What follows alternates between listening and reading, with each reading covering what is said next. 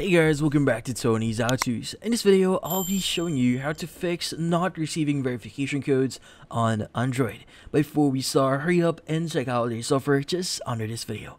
So let's get started. In this case, you might be having some problems with your verifications here. So you might not be receiving them, so maybe a verification code via text or via call, you're still waiting for it and you're frustrated.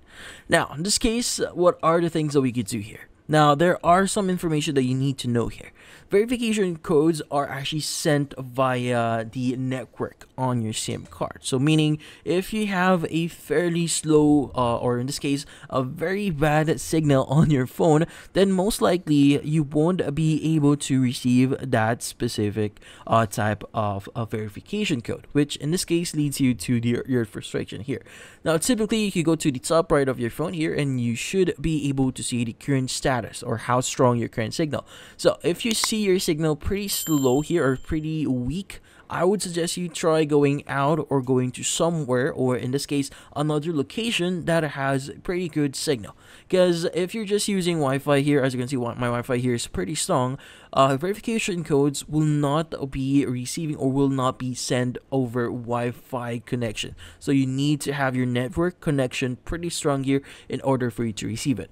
Now, sometimes you will still be able to receive notifications, or in this case, still verifications code on your phone here via a small or a weak signal here, but it might take a while. So, for example, you might need to wait like 10 minutes or 1 hour. So, in this case, it's pretty long in there.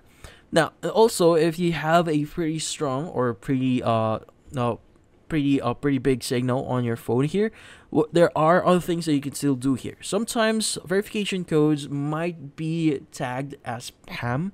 So in this case, I would suggest you to visit your spam folder. So typically you just need to open up your messenger here and want to go to your profile at the top right here, and you want to go ahead and click on spam and block. Now, typically, you should be able to see a a lot of spam text here. So if you do see one, ignore that, but look for the one that you're looking for. Like, for example, if you're looking for Amazon or any type of verification code you're looking for, go ahead and click on it. You should be able to see it.